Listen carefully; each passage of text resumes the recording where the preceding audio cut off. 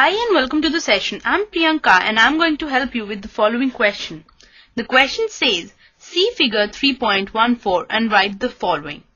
The coordinates of B, the coordinates of C, the point identified by the coordinates -3, -5, the points identified by the coordinates 2, -4, the abscissa of the point D, the ordinate of point H, the coordinates of point L, and the coordinates of point M.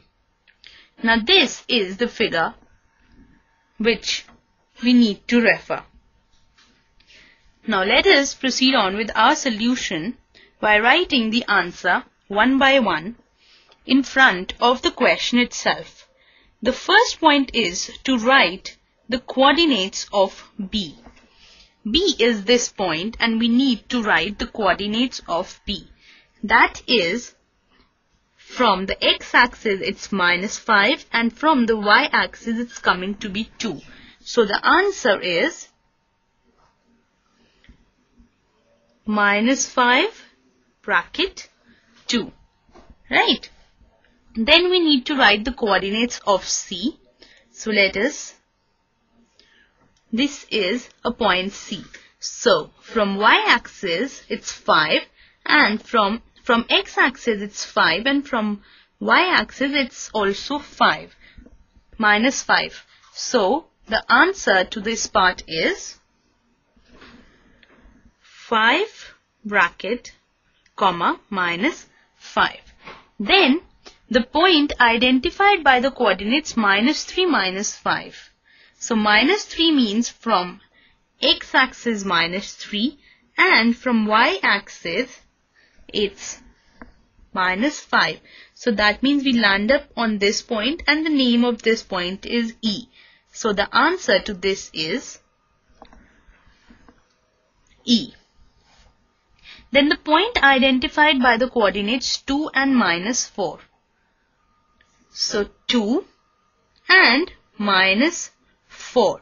So that means the point is G.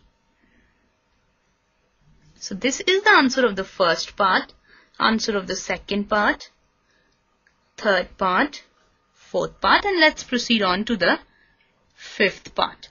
The abscissa of point D. So let us first find out where the point D is and we need to write its abscissa. That means the x-axis point and that is coming out to be 6. Right? So the answer to this is, that is the fifth part, 6. Then we need to write the ordinate of point H. Ordinate of point H means the point which is lying on the y-axis. So that is point marked as -3. So the answer to the sixth part is -3. Proceeding on, the coordinates of point L.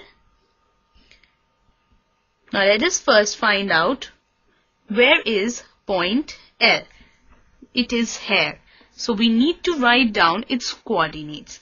So if we look down to the y-axis, x-axis, it's 0. And on y-axis, it's 5. So the answer to this is, that is the seventh part, is 0, 5. Proceeding on further, the coordinates of point M. Now this is point M and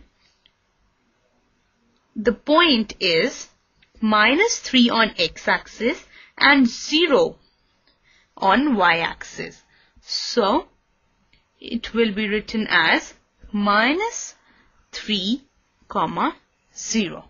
So this completes the entire question's answer which was given to us. We proceeded on one by one looking at each question separately with the help of this diagram. So I hope you enjoyed the session. Bye for now.